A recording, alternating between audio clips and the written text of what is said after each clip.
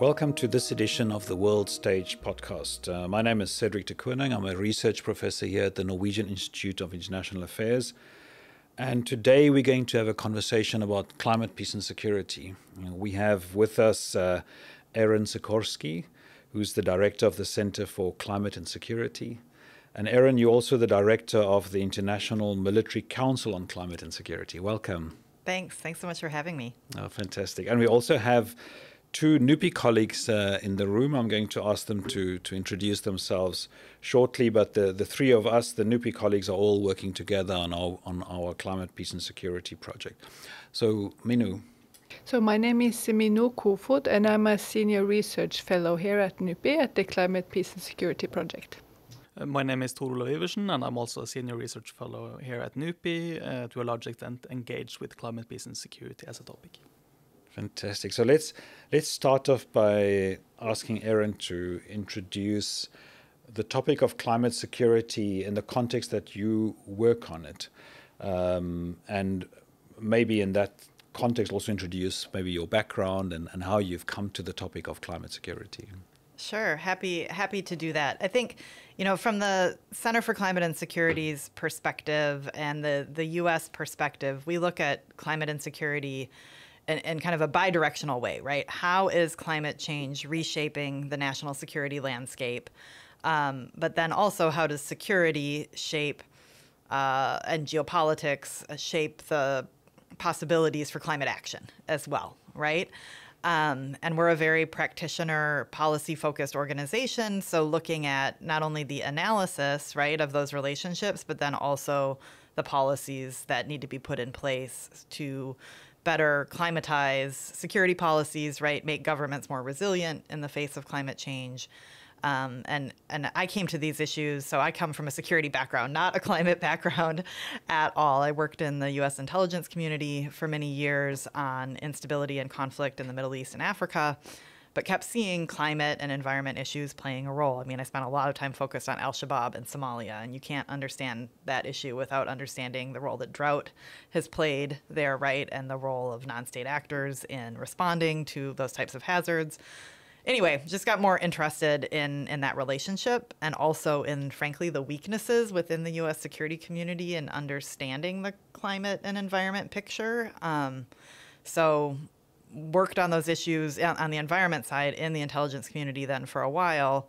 And when I was looking to leave government, I knew of CCS and its work, and it just seemed like a really good opportunity to continue to bridge this gap together. So I will say, I think in the U.S. now we've gotten to a place where across most of the security agencies, there's agreement that climate is an important issue and something that they need to better understand and address. But now it's the hard part of what does that mean? What do we do about it? And how, when other priorities come up, whether it's the Russian invasion of Ukraine or what's happening in Gaza, right, or competition with China, how do we not lose sight of the climate issues or better integrate it? So that's a little bit about where I'm coming from. Well, it's so nice to have you visiting us today and for us to have this conversation. Our work on climate, peace and security started really when Norway was an elected member of the Security Council, and climate security was one of the 4 priority areas for Norway. And we were asked together with our colleagues at CIPRI to backstop some of the work that Norway was doing through providing information and analysis on some of the countries that are on the agenda of the Security Council. So it was really about summarizing, what is the available knowledge on, for instance, you mentioned Somalia, on, for instance, the linkages, the relationship between climate change and security in a context like Somalia or other such areas. So that was really in the context that we became involved in the topic. But we are, of course, also very interested in the topic in our own neighborhood. So I'll ask Minoo to say a few words about how climate change is also affecting social cohesion in Norway and in the Nordic countries, which is one of the areas that we're interested in. And through our work with the Security Council, we have also become quite interested in how is the politics of climate change and climate security also becoming part of the geopolitical debate. And that's something that Thor Olav can also say a few words about, that something that he's working on at the moment. And one thing we can also come back to is our work also in support of the African Union in their work in developing a common African position on climate, peace and security. But maybe let me go to Minoo first. And if you share a bit for us, Minoo, about how we also see climate, peace and security in the Norwegian and Nordic context. Yes, thank you. Yeah, I mean, I would say that the majority of the existing literature on the climate security nexus is predominantly focusing on the relationships between climate change or extreme weather events on the one side and violent armed conflicts. And also like the connections between humanitarian catastrophes and humanitarian issues and human security, obviously, like as it relates to climate change. But in a Nordic context, since societies here are different, so to speak, we have to think about the climate security nexus in a little bit different way. So here, for instance, instead of looking at direct conflict or like the hard security aspects in my work, I'm more focusing on how climate change influence more indirect or low intense conflicts, and especially how it might impact on already marginalized communities. For instance, we have the indigenous community, the Sami people in Norway. There has been a lot of political conflicts and disputes concerning, for instance, certain implications of green transition for the Sami communities. Some argue that, for instance, the production of or the wind power plants in Sami areas have a negative impact on reindeer herding and other traditional livelihoods for these indigenous people of Norway. So then there's a kind of a direct connection between the efforts that Norway is actually doing to combat climate change, and then on this already marginalized community. So there's this, those kinds of connections, and it creates perhaps limited trust between the Sami community on the one hand and the companies and the certain state actors in Norway. So there's certain social cohesion issues that kind of relates to this dimension in the Nordic and Norwegian context. As an example, yeah. Can I ask some questions about that? Because I'm so glad to hear that you're focused on that issue, because I think too often we only focus on places that are already in crisis, right? I sometimes joke that I never want to read another climate security report on the Sahel. Not that it's not important, but there's been so much spotlight effect there that I think we're missing some of the bigger issues. And, you know, the national intelligence estimate that the U.S. intelligence community did on climate, at the very end, there's a great line in it about how disruptive climate issues will be even in wealthy countries, right? And that it will be very challenging to maintain social cohesion. It's buried at the end, so it doesn't get a lot of attention, but I think that's where I'd love to see more of the research go, just because I think in the next 10 to 15 years, it's going to be so much more challenging than we expect, frankly. Anyway, but the question I want to ask you is, have you looked at all, is disinformation or misinformation playing a role in any of that social cohesion conversation? Because I know in the U.S., as you just saw with the hurricanes there and the role that disinformation's been playing, it's been a huge challenge. And I'm just curious if that's happening here as well. I mean, to my knowledge, that has not been a big part of the debates here in Norway, but I'm sure that if we would look into that as a research topic, basically, as a empirical sphere for investigation, it absolutely might be so that plays into to the situations also here in Norway. I don't know if the two of you have some more inputs on that. Well, what I was going to say is that it's interesting, I mean, to look at the Norwegian example, but of course it's the vast majority of countries, I would say, are, you know, not conflict affected.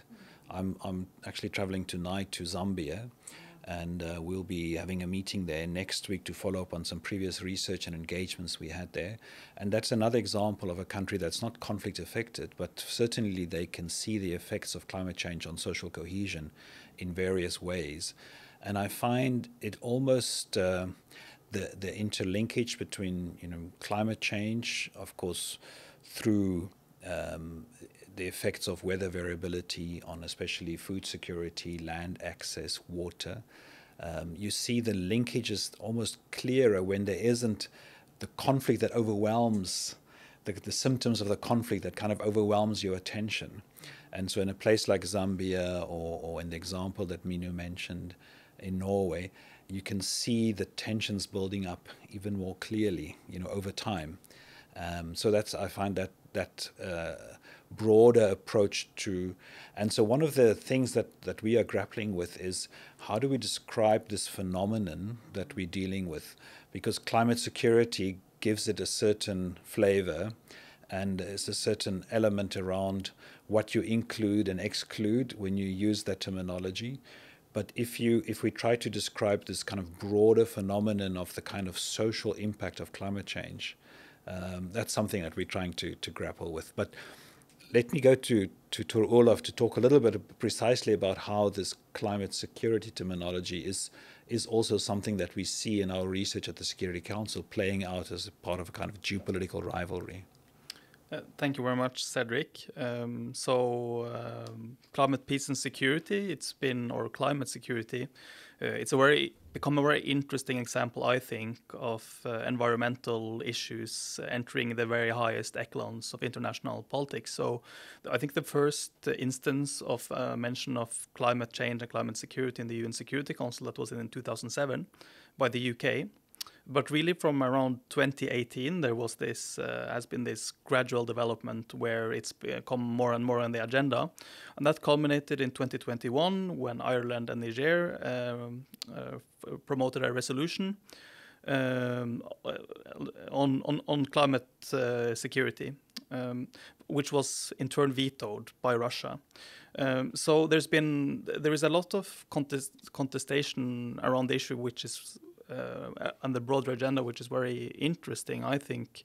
So the opponents, obviously Russia has been quite fiercely opposed to this agenda, but also countries like India and China and Brazil have also been quite opposed to, I would say, a climate security agenda more broadly, but they also have fairly nuanced positions.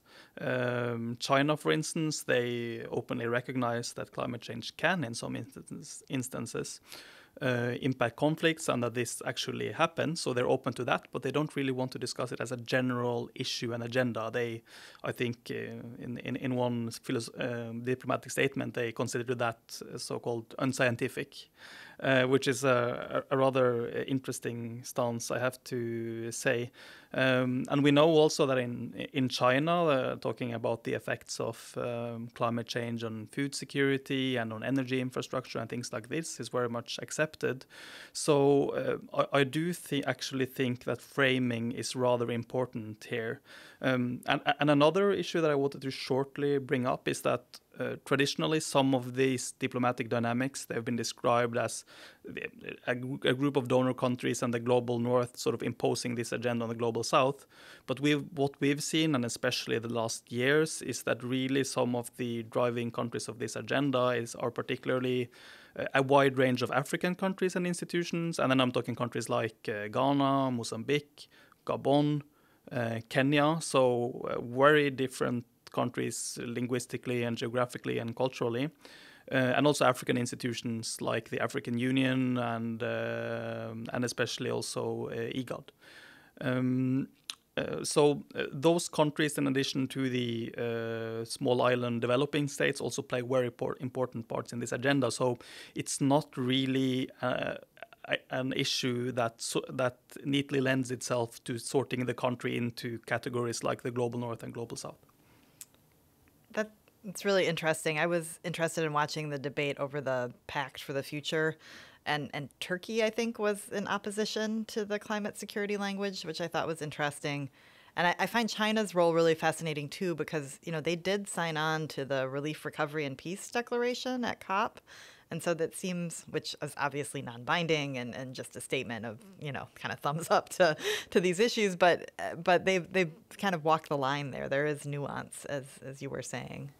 Yeah, it's very interesting, I think, to see the debate at the COP, for instance, right? Because especially when we started getting engaged in this work around the Security Council, there was this notion that, we should separate climate security as something that's a debate in Security Council, and we should, in a sense, ring fence, the COP debate at somewhere where you don't want to bring security issues in. But, Thor, Olav mentioned Kenya and others that I think also in the Security Council kind of started saying, but hang on, if we're going to talk about climate security, we should also talk about climate finance and loss and damage, because these issues are all interlinked. And it was interesting then to see how this topic is coming increasingly also into the COP discussions, not on the formal agenda, but through these side events and through this introduction of the Day of Peace and Relief and Recovery. And one of the things we're also interested in is trying to track the framing of the language at the COP context to see, how is that different from the framing in the Security Council context, and does that give us indications of, what framings are a broader group of countries perhaps more comfortable with than others. Interesting. I know on the climate finance front, one thing we're focused on in a U.S. context, it's no secret that the U.S. is not meeting its obligations or promises around climate finance, and it's a bipartisan problem, frankly. It's not just a Republican problem. And so we've been trying to think about how do you make the national security case for investments in climate finance? Because whether it's buying down future risk, right, preventing instability and conflict, or a geopolitical argument as well, that this is what our allies and partners, especially in the Indo-Pacific, put at the top of their threat list, right, climate. And so we need to be the partner of choice who's showing up. And that's a complicated argument, though, because there's a domestic political reason to make that argument in the U.S., but then in the international sphere, countries don't want the aid to be contingent on being on side with the U.S., obviously, right? So we're trying to think through that, and I think especially in the context of a new administration in the U.S., whether Republican or Democrat, there isn't going to be it's going to be an uphill battle to increase funds for climate finance. Do you find in Washington that if you frame climate change as a security issue, you get more attention from the president or other senior political figures? Yes, I think so. And clearly the Biden administration has framed it that way from day one and really put it front and center. And it is a way to have a different conversation on Capitol Hill about it. And so I think that's helpful, but I think it's not just an instrumental argument, right? It's actually true also, right? It is a security threat. And I think on the climate finance front, I think one of the challenges for the U.S. is just, things like the Green Climate Fund or any multilateral fund are always a non-starter with many politicians. And so being more creative and thinking about how can we deliver the finance, but is it through bilateral approaches? Is it through sectoral programming around food security, for example, which does seem to have bipartisan support in the U.S.? Is it just making sure existing development programming or humanitarian aid is really climate strong and not leading to maladaptation? I've seen some interesting work looking at remittances as a pathway to try and increase, especially for early warning or climate adaptation. But I think when I think of like the next frontier in the U.S. kind of climate security conversation, I do think it's this, how do you build global resilience, right? And how do we build the right mechanisms to provide that kind of support? I think the conversation around the military itself and like it building its own resilience or it decarbonizing, that's on a relatively positive track in the U.S. and I don't worry about that as much as I worry about these other issues in the broad climate security sphere. But yeah. But from a broad climate security sphere, maybe people are not so aware of why this is an issue for the military and how the military see it. So maybe you can just tell us a little bit about how the U.S. military see climate change and why it is an issue for them and what steps they are taking to integrate that into their planning and thinking? Sure. Happy to do that. I mean, the military is very pragmatic, right? And they're very mission focused. And I think they recognize that climate change and climate hazards impact their ability to conduct their mission, right? So especially the regional combatant commands for the U.S., AFRICOM, the African Command, for example, has been at the forefront of advocating for more climate-sensitive approaches, both in understanding the risks and how that might reshape risks on the continent, but also then support to allies and partners on the continent and what they need to manage climate risks. So that's kind of one piece of it, is the bigger picture, strategic, conceptual understanding of conflict and risk. And then there's also the transition to clean energy piece. Obviously, the U.S. military is the largest emitter in the United States and much bigger than many countries. I think that's because the U.S. is a big emitter and militaries reflect the societies they sit within, right? But there's a growing recognition that that's not sustainable in the future, that as the world decarbonizes, the military has to follow, and there are operational benefits to doing so, right? In a world of contested supply chains, worry about access to resources, also operationally on the battlefield, if you can operate without a heat signature, for example, right? That's a benefit. So each of the military branches in the U.S. has created its own climate strategy with pretty ambitious goals to 2030. I imagine those will go away if we get a Trump administration, right?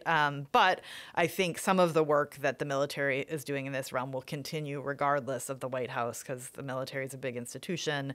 It has a lot of inertia. So when you start moving in a direction, you're going to keep moving in that way. And you've got a lot of recognition across the enterprise that it's just the direction of travel more broadly, and they need to move in that way. That's very interesting, because in our work with the UN and Security Council, of course, one element is how UN peacekeeping operations view climate change as well. And we see the same, broad two strands. On the one hand, it's about emissions and it's about having a green footprint. It's also about how, in some smaller countries, a UN peacekeeping operation is also quite a big entity. And when they adopt solar or other green approaches to energy, that's also something that can be a catalyst in terms of the relations with the local country and kickstarting, for instance, energy generation processes that can stay even when the peacekeeping operation leaves. But at the moment, there's also interesting work going on in trying to understand how is climate change impacting the ability of peacekeeping operations to achieve their primary mandate? So, for instance, protection of civilians or providing support to humanitarian assistance. And this then often has a lot to do about, for instance, access to communities in need. So in a place like South Sudan, where you have a lot of flooding and peacekeepers can't reach a community to support the provision of humanitarian assistance or to provide protection, then it's also about, okay, how do we change our equipment? Do we maybe need to have boats or other ways of reaching communities? So that's interesting debate in the UN context as well. Yeah. The other thing that we've been tracking at the center is how often militaries are being deployed in response to climate-driven hazards. So we started the Military Response to Climate Hazards Tracker, or MERCH, a couple of years ago. And it's open source, and just any time that we see a military deployed globally, and I think we're up to about 420 deployments over the past 2 years in about 95 countries. around the world. And so this is mostly in response to natural disasters? Or? Exactly. So floods, wildfires, extreme heat, other extreme precipitation. So we don't have attribution studies for every hazard to show that it was climate, but of the type driven by climate change. And September of this year was the most deployments ever that we've seen. And it was actually upwards of hundreds of thousands of military members deployed globally: the Philippines, Vietnam, Nigeria, China, the United States, of course, Poland, right, which had the chief of defense said it was their biggest military mission ever in response to Storm Boris. So I think that is going to be an interesting challenge in the coming years. You already see it in some militaries where there's real debate over should we be the first line of response. It's distracting from other mission capabilities. Canada last summer with the fires, Australia, it's been a debate there as well. But then you see some countries in sub-Saharan Africa or Latin America that are really leaning into it too, building green battalions, and it's going to be their primary mission. So I think that's an interesting research question. We would love to continue the conversation, but I think we're running out of time. So Erin, thank you so much for visiting us. It was great having you together with Minoo and Thor Olav and in this conversation. Thank you so much. Yeah, thanks for having me.